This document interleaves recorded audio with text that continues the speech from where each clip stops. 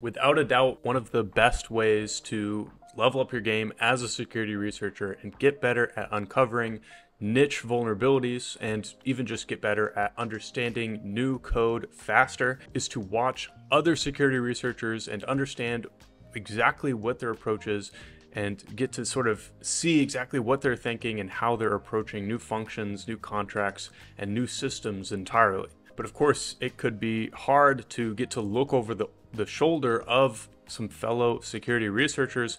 So of course, that's why I decided to do this series where I live audit alongside Dennis, who is a research engineer from Protocol Labs, their hierarchical consensus implementation in Solidity. And essentially in this series, you have all the context that I have.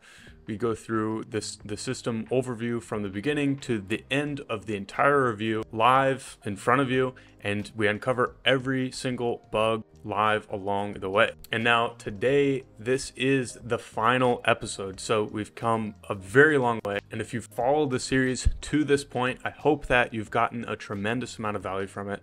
I hope that you've seen some things that maybe you want to add into your approach and maybe picked up a few ways of thinking, a few heuristics for uncovering vulnerabilities in other code bases from watching this series. All right, but of course, before we dive into this final episode here, my name is Owen, and over a year and a half ago, I founded Guardian Audits. And since then, we've uncovered easily over 100 critical and high vulnerabilities from auditing hundreds and hundreds of smart contracts. And at this point, I've personally spent easily around 2,000 hours or so auditing smart contracts. And my goal with all of the videos that I put out, and especially this series, is to distill down everything that I've experienced from over those 2,000 hours and give them to you so that you can ultimately become a much better security engineer in a fraction of the time. All right, now without further ado, let's get into the final episode.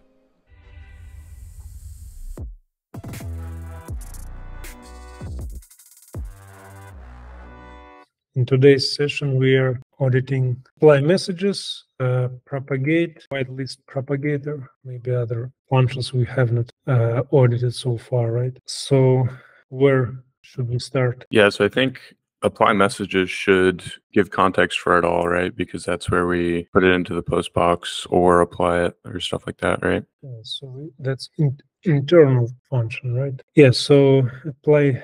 Actually, I believe we have audited it because so apply messages is called in commit child check and in submit top-down checkpoint. In submit top-down checkpoint, and apply messages is just a loop where we go through all cross messages and apply them one by one, right? So this is interesting. The first thing I'm wondering is, okay, so we're applying all of these messages in a loop. I hope we have like try catch logic or something like that in case one of the messages reverts or something like that, because if one of them will revert, then all of them will revert, right? And a forwarder, we have a forwarder here, is a commit source. No questions here, right? So optimizations, minor optimizations. Here, nothing interesting.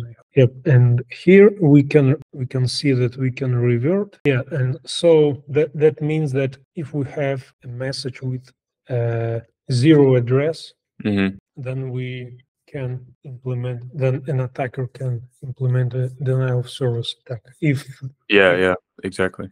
Message will be added into that batch message. And so does that mean that can the batch be updated to not have that, or is it now just kind of stuck? So let's, if the to field is zero, then we revert to apply messages, and that's it. I mean, nothing happens. Yeah, so when we revert apply messages, we always apply messages with like the messages from whatever the latest like collection of messages is at the checkpoint, right?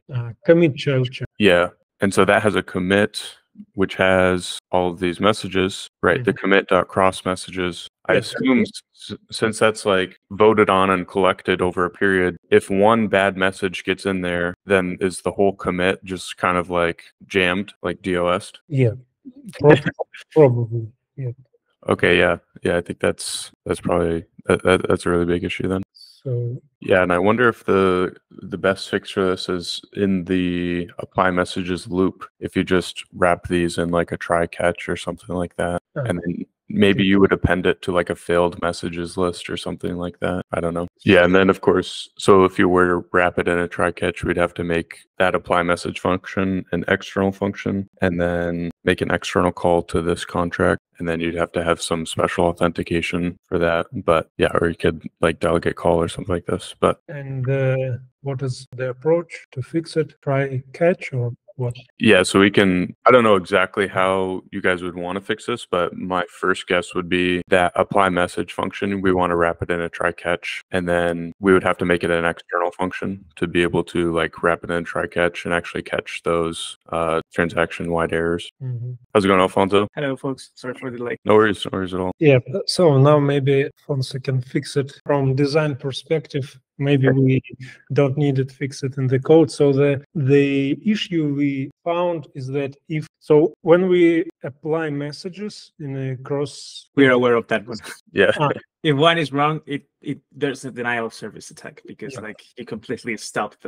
This is a design problem that we need to fix. Right now, what we're saying is that you mess up with your subnet, it's up to you. Like validators should worry about avoiding this from happening when they orchestrate. When they tailor their checkpoint, but this is really weak. So we need to improve this. Either discarding messages. I mean, if you have any suggestion, that would be great. But like this was the easiest thing to do in an MVP state, but it's definitely an issue. The first thing that came to my mind is just to make that apply message function an external function, and then you can try catch around it and catch those, and then of course don't allow anybody else to call the external function. But there's so this apply message is triggered once a checkpoint is accepted as valid, which means that you need a multi-signature from a majority of the validators. So just calling it externally, you cannot call it externally actually, because that would mean you would need to collect a multi-sig from. Well, maybe you can now that because once you have the checkpoint. Yeah, it would be functionally the same as what's going on here. The only reason I say to make it external is because for a try catch to work in Solidity, it has to call an external function. You can't like wrap an internal function. You can also do like some stuff with delegate call, but yeah, you can make it an external function and then require that only this address is able to call it. So it's like the contract externally calling itself. And that's kind of like a hacky way to get try catch to actually work for something like this. Yeah, it's a good suggestion. Thanks. So is that reported or not? It is reported. I can share the issue. Remind me after the call and I will share the issue because it's a long known issue. Yeah, for sure. The sign that. Okay. And so here we several checks, and then we looked at this function on the previous session, right?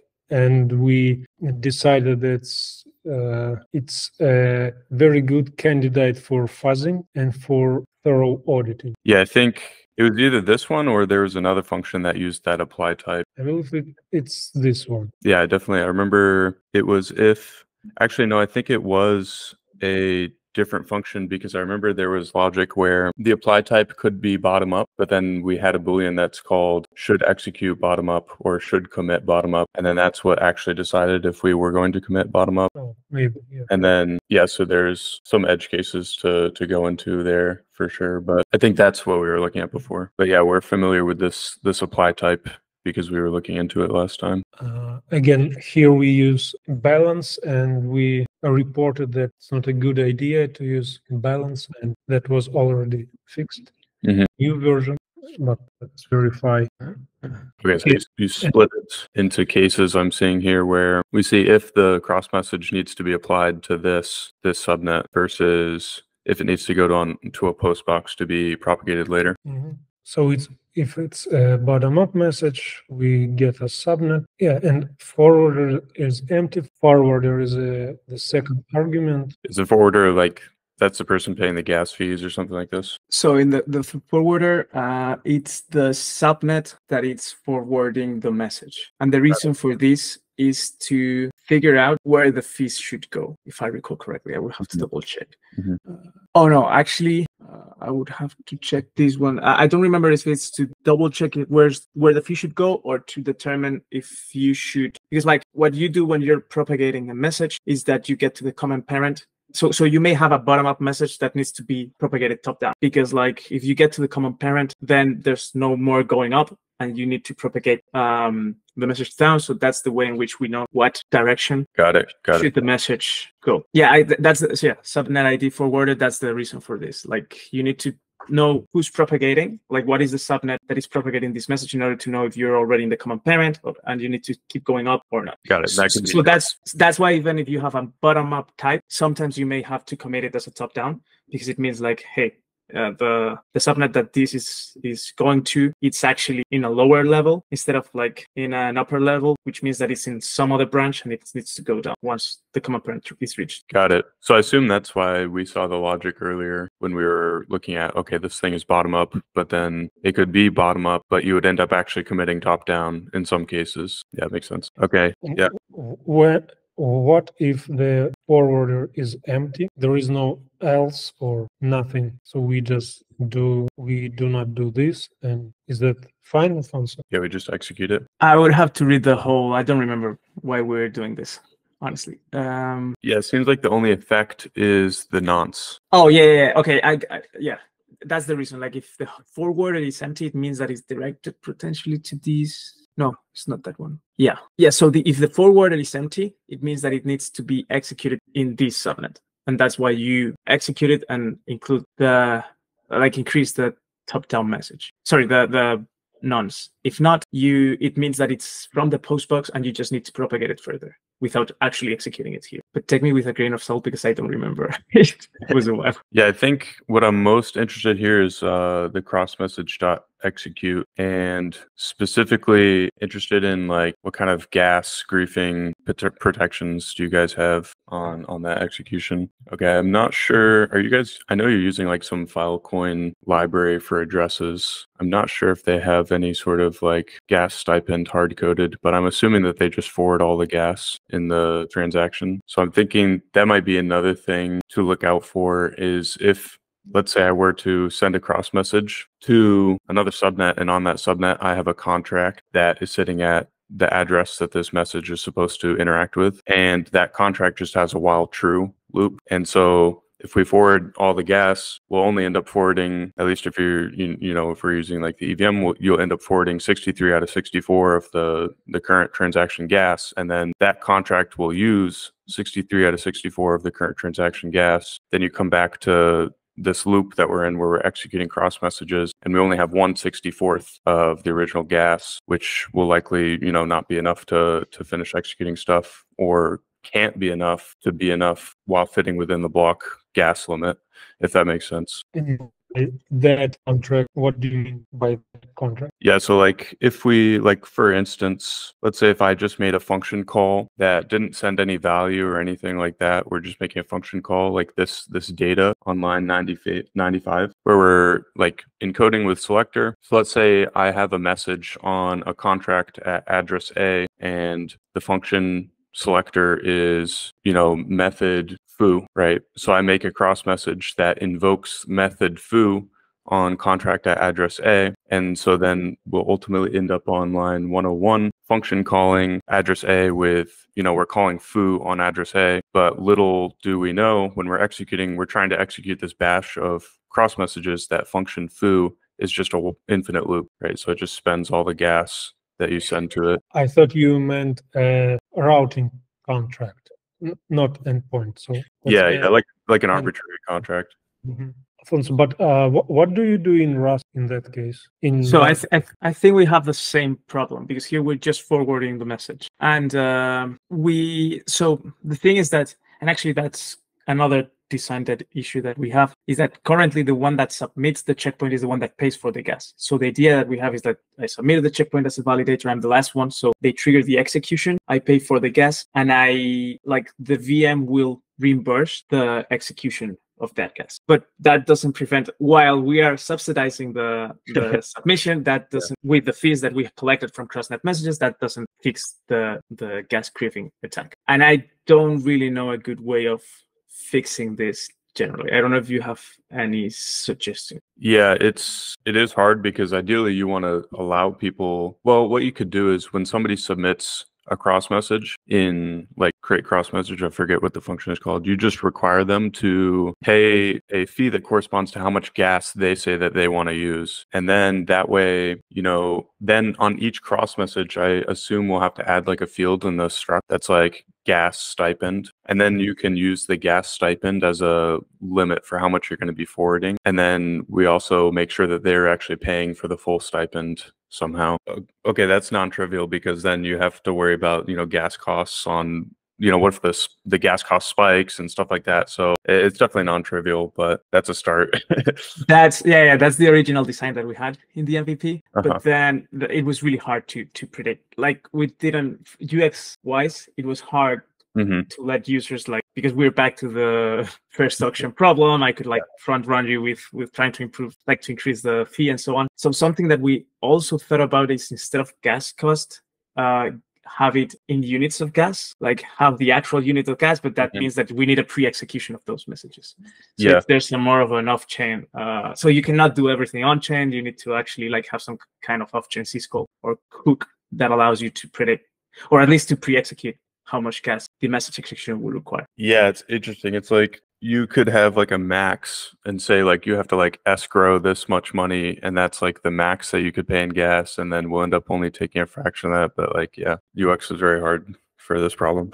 Yeah, maybe account abstraction would make it better eventually. But yeah, as it hasn't been deployed, we haven't spent much time. So we're just tracking this as an issue and figure out with the community how we can make it better without penalizing a lot of the UX, which is already it's not great right now. It's too technical. So what should we note here? Yeah, I guess I would just say vulnerable to gas griefing attacks. Yeah, that summarizes it perfectly. Is it not similar VIP suggestion you described with Guy in the paper? Does it help? It doesn't. You have the same issue. So you're pre-allocating how much gas you're going to pay for your message, and if you run out of it, what you do is you leave it in the post box, and someone has to come and pay for it. That's kind of the VIP post box that we're thinking of. Is we're gonna leave all of the subnets to handle the message for me, but you need to pre-allocate all the gas. If you run out of gas, it will just get stuck in where it wasn't applied, in the subnet where it wasn't able to be applied, and then you have to pay if you want to propagate it further. Yeah, and I think, of course, the other thing is going to be, of course, reentrancy if we're calling other contracts. But I know you guys use non-reentrant on virtually all the functions. But if we go back to where this .execute is called, I just want to get an idea of if there's anything that's outdated at the time. Okay, yeah, so that's right before we would return here. So then I know this function is called in a loop. That's somewhat interesting actually, because you would be potentially giving someone control over the transaction execution before all these other messages in the commit have been applied. I think that should be fine as long as there's nothing interesting that I can re-enter onto the gateway, or even, I don't think it's not like the subnet actor would have anything interesting to re-enter into. It's worth noting that even if you use a non-reentrant on the gateway here, I can still re-enter into other contracts that are tangentially a part of the system. So the subnet actor, I could re-enter into the subnet actor and do stuff there, but that's not going to affect anything for this subnet, right? But it is plugged into the gateway. Can you note that down, Dennis? I think we should double check that one. We didn't think about that one.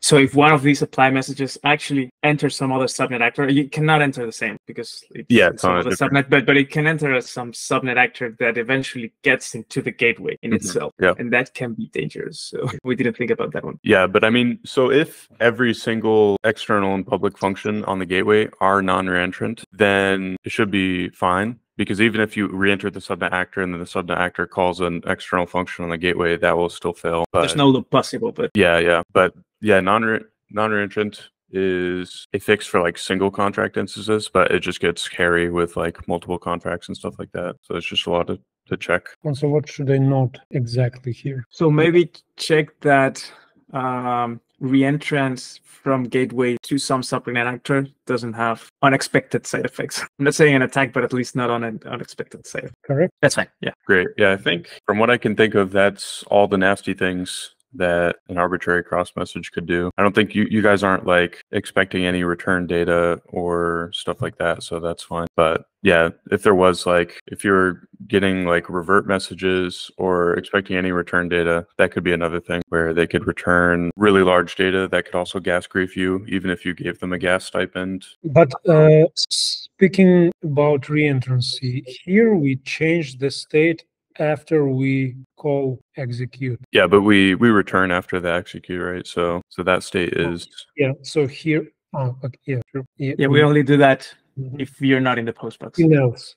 Okay. all right. Yeah, so that's if the message executes. That's all the nasty things I can think of off the top of my head. But so then we go into the post box, correct? If it's not for this subnet. Propagate, right? So we have two functions related to passbox: propagate and whitelist propagate, correct? We shouldn't look a lot into the whitelist propagator because we're gonna change the current approach. So before we had an approach where only the owner of the message, so the one that triggers the message externally, is the one that should pay for, like, that is allowed to pay for the gas unless we say otherwise. And we're gonna change, instead of an opt-in, an opt-out approach, where because like it made no sense. I mean, if someone wants to pay for my gas, or a service wants to subsidize my gas propagation for whatever service they're building, it's easier if we do it the other way around. So I don't think whitelist propagator makes sense, because we're gonna do it the other way around if we can. Got it. So go on without like reviewing this. Whitelist becomes a blacklist.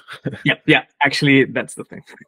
Okay, great. And could we look at has fee again just one more time? I know we've looked at it a few times, but I forgot it. Okay. Yeah, it just has to be. So that's interesting. It could be more than the cross message fee. So it should be refunding. And we are. Got it. We commit cross message, get the message, commit this message, or cross message side effects. It's interesting actually that the side effects happen before you delete it from the post box. And it also looks like this function is not non-reentrant. So I'm wondering if there's some way to re-enter and like propagate things twice like this. So if we go into cross message side effects, I know this distributes rewards in some cases at least. Yeah, so in the actor, I don't remember, but when we distribute rewards, I think on this commit that we were looking at, we were pushing it to people, right? And it's in Ether. Mm-hmm. Yeah, so I think actually, so on that line 497 in the gateway, we can, in some cases at least, hand over transaction control over to like an arbitrary address that is somebody who's getting a reward distribution, but this message CID is still in the post box at that time. So I think it might be possible to, you still get that same cross message. So you could propagate it multiple times, I'm thinking. Yeah, maybe it would be safer to just move delete before. Yeah. Triggering the side effects, because that way, like, it's a cheap way of just preventing that, if that's possible. Yeah, that's a good point. And then I guess since this function is non-reentrant, I guess, okay, it will never be in the post box if we're executing it. I was just thinking of, during message.execute, if I could re-enter the gateway into the propagate function and do something there, but you would only be able to propagate stuff that had been put in the post box, which is presumably unrelated to whatever is being executed somewhere else. Yeah. So that would be fine. Yeah, unless I don't know to what extent you can orchestrate an attack where you put something in the post box and then try to trigger from some other subnet. Mm-hmm. It's quite twisted, but maybe that's something we should think of. Maybe. I think, as far as I can see on the message execution, though, it should be fine. We don't need non-reentrant modifiers here or in cross message effect, do we? Yeah. So if you did move the delete up, then that should be fine. You might need them for other reasons. Like, I don't know if there's an interesting way to re-enter propagate when there is something in the post box that shouldn't be in the post box. It depends. We would have to go through, like, I've tried to create like a system for uncovering all possible reentrancies, and basically the way that works, we don't have to do it live because it's actually pretty tedious, but you have to enumerate all of the external calls that could go to, untrusted addresses. And then what we have to do is enumerate all of the functions that they could possibly re-enter into. And then literally the only way to, really fully flesh out is to go through all of those different combinations and see, okay, is there an invalid state that I can exploit when I'm doing this? But yeah, really just go through all of the functions that could be called, even functions that could be called in other contracts in the system and stuff like that. Just really have to do like the n squared algorithm to to be sure. But yeah, I think besides this, I believe we looked at commit cross message earlier, right? When we were going through the creation of a cross message. Commit cross message. This one. Yes, exactly. Yeah, this is the one you were talking about. That yeah. I just want to look into the edge cases there, or fuzz tests and stuff like that. Yeah, so this is exactly where we have that should commit bottom up, and it's based on the common parent. But if I have a bottom up message and should commit bottom up is false, then I end up committing top down, which is expected in that subset of cases. But actually, one small detail on line 596, we have like this ternary like addition where it's like we either plus equals 1 or plus equals 0. I think it would be slightly cheaper if we just did like an if apply type equals top down plus equals 1. And then we avoid all like the add op codes and stuff like that. But yeah, beyond that, Dennis, what else have we not covered in the gateway? We have not covered voting contract. We covered it partially, I believe. Yeah, when we were going through the gateway and the actor. Yeah, it's used in a subnet actor, and we also have many helpers for different types, for account, checkpoint, and so on. All issues we found here we reported, but our contractors have not answered. But that's fine. Alfonso, maybe you can suggest or something we should look at. So actually, I will need to jump to my next meeting. I'm really sorry about that. But so actually, the gateway is kind of the critical contract, and then maybe the voting. We are aware of a few issues in the voting, like the checkpoint submission. I don't know if you reviewed that in the first session, but like uncovering all of the things that could go wrong there would be really useful, because it feels like a core piece of the protocol. And at least when we were reviewing it, we were aware of a few things that could go wrong there, but maybe we're missing some. I don't know, Dennis, if you went through that, like the voting process and the submission of checkpoints. If you went through that and you already uncovered with the ones that you mentioned, that's great. Those issues are a result of our reviewing. Nice. Then, like, those are the critical sides. I don't think the helpers. I mean, there are things in the helpers that could go wrong, but I don't think like we can have used more of your time. I will let Dennis. Yeah. I think we touched on everything sort of tangentially if it was used in the gateway and stuff like that. So yeah, it was pretty impressive. I think we got like complete coverage of the gateway and stuff like that. And that is a wrap. That concludes our hierarchical consensus audit. That concludes our review. That concludes the series. And I hope that if you've watched all of the episodes up until this point, you also have a really, really solid understanding of this code base.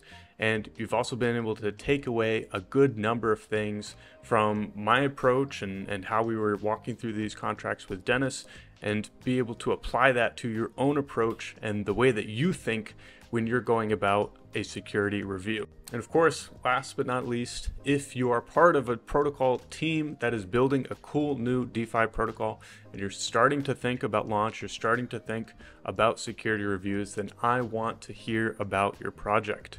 In fact, I want to hear about it so much that I'll go ahead and give you guys a completely free initial first pass notes on anything that might just be a glaring issue or some informational notes that ought to get fixed before going into an audit. And I'll give you these notes, of course, when you go to guardianaudits.com/quote and fill out an application with all your project details, and we can go over these notes on a call when we discuss your options for a smart contract security review. And of course, if you happen to know a team that is looking for a security review, then go ahead and send them to guardianaudits.com/quote. And of course, if you're interested in deep diving on smart contract security and you want to connect with hundreds of other security researchers from around the world and get to ask questions and provide your own experience to others, then go ahead and head over to lab.guardianaudits.com and join our community of hundreds of smart contract security researchers for free.